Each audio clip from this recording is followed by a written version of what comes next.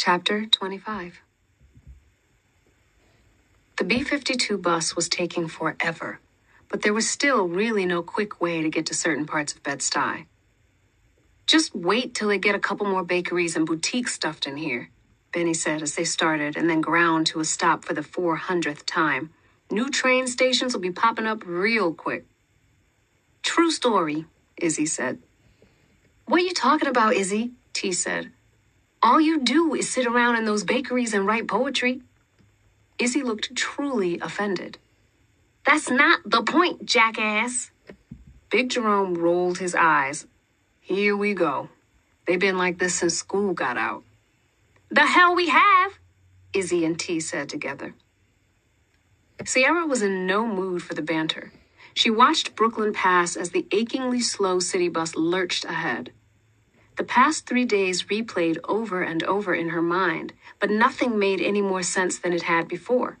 She couldn't get rid of the feeling that Manny was in serious trouble and it was somehow her fault. You all right, Sierra? Benny said quietly. Sierra nodded, but her friend's face was suddenly elsewhere. Then she realized they were passing Vincent's mural.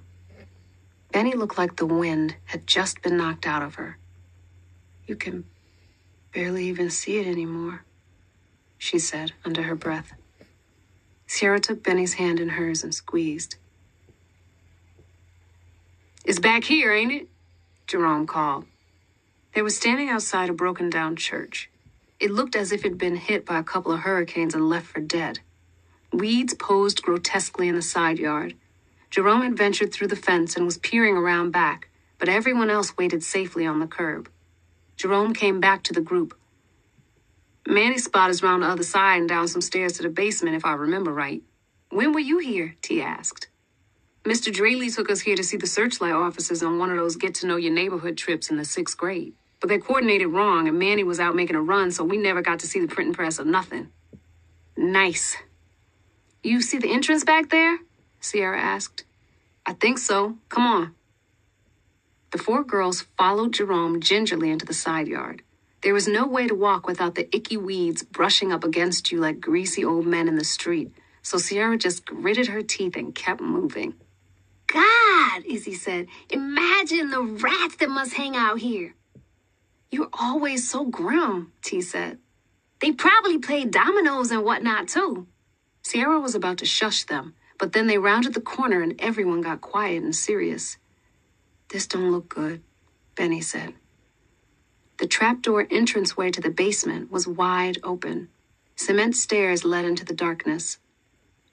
Not like him to leave it open, I suppose, Sierra said. Maybe he went for some coffee and forgot to close it, Jerome tried. Sierra braced herself and then stepped forward. I'm going in. You're crazy, Izzy said. I'm going in too, Benny said. You're both crazy. T frowned. Ugh, me too. I hate you guys. Izzy sighed loudly. Fine, she said, taking Jerome's tan hand and her small brown one. But I'm taking the big guy with me. Come on, Jerome. Once Sierra went down the first few steps, the darkness surrounded her completely. She pawed blindly at the wall inside the doorway but found no switches.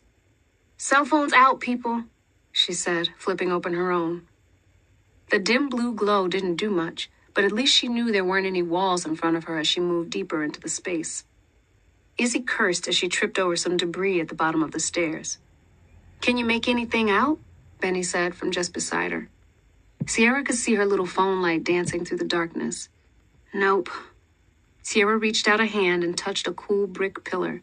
Lava lamp color splotches spun in the darkness around her and gradually faded as her eyes adjusted to the dark. Every tick and tremble was a towering, throng haint lying in wait. For all she knew, they were surrounded by the things. Sierra thought she heard something scraping along the ceiling and stopped walking. At first, there was nothing. Then it came again, a raspy exhalation.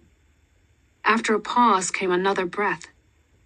Something is down here. The breathing continued sickly and uneven, but Sierra couldn't pinpoint where it came from. She swung her phone around in front of her, but there was only darkness. You guys hear that? Oh, come on, Sierra, Izzy whined. Don't be that jerk. I'm not.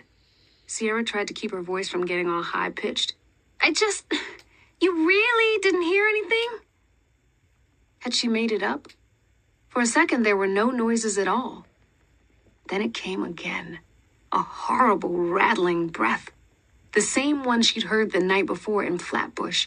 It was all around her. Ah! Benny yelled. What happened? Jerome called from behind them. I'm all right, Benny said. Just stubbed my toe on something. Sarah stepped carefully toward Benny and then watched her friend's phone light illuminate the ancient, rusty gears of Manny's printing press. The dude do it old school style for show, Benny said. Its great metal arms stretched into the darkness, and the silver turning rod shone with the ghostly reflections of the phone's glow. You guys, Izzy whimpered. I don't like this at all.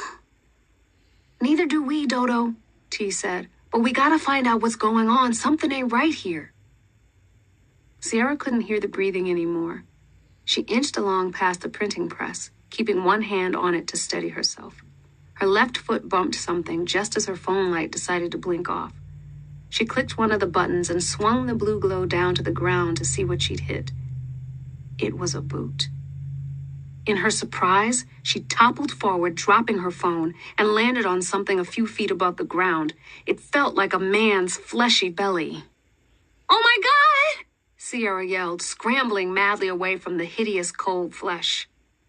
Footsteps came toward her from all around. What happened? Benny yelled. Where are you guys? Izzy said. What's going on?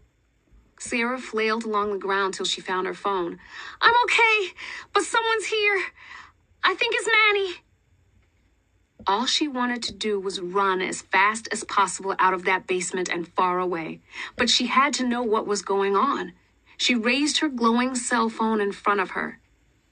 It was Manny, sitting up in a chair, his mouth twisted open in terror, his eyes staring emptily into the darkness. Sierra gasped. Then Benny was beside her, grabbing her arms, sobbing silently. Guys, Jerome called from across the room. I think I found the... Bright fluorescent lights blinked on along the ceiling, making everyone squint. Light switch. Izzy screamed at the sight of Manny. Then T turned around and started screaming too. Jerome ran past them towards Sierra and Benny. Oh my God, he said, gazing over the bloated, sprawled-out body. Manny was in an old-fashioned barber's chair, the one folks said he sat in to brainstorm the next issue of his paper. His guayabera hung open, splayed to either side of his gigantic belly. His big arms hung limply at his sides.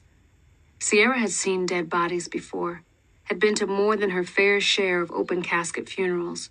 But this was something entirely different. His body looked as lifeless as the chair he was slouched in, an empty vessel. But it was Manny's pale face that really got to Sierra. His mouth seemed inhumanly huge, like his jaw had twisted itself out of place to allow for a wider expression of fear. Izzy was crying.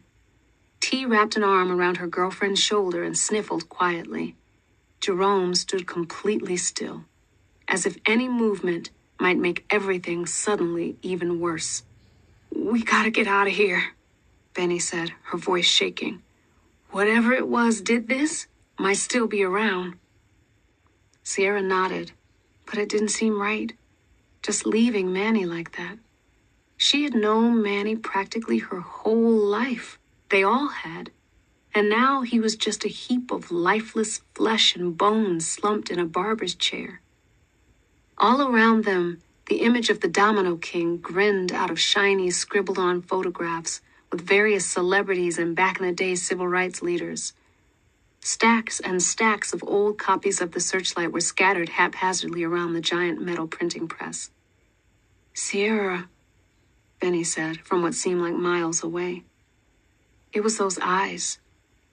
Those unseeing, terror-stricken eyes fixed on the ceiling. Without thinking about it, Sierra reached over and closed his lids. Manny groaned. Sierra stumbled backward as all 5 teenagers screamed at the same time. He'd barely moved, just the slightest twitch swimming across his tormented face, but the sound had unmistakably come from him. "He's not dead?" Sierra gasped. She wasn't sure whether to turn and run or try to help him. She took a step closer to Manny. "Sierra, what are you doing?" Izzy said. "Let's get out of here." "But..." "Sierra!" Manny gasped. Except it wasn't Manny's voice. It was the hideous cacophony of voices from the throng hate. Panic swept over the group. They dashed up the cement stairs and out into the dimming afternoon light, then bolted across the street. "What was that? What the hell was that?" Izzy kept sobbing. I don't know, T moaned. "What's going on, Sierra?" "I don't know, but we can't leave Manny there, you guys. He's still alive. Even if he's whatever he is." "You gonna go back in?" Benny demanded. Sierra glanced warily at the vacant lot and dilapidated church. "No. We're gonna get someone else to do it."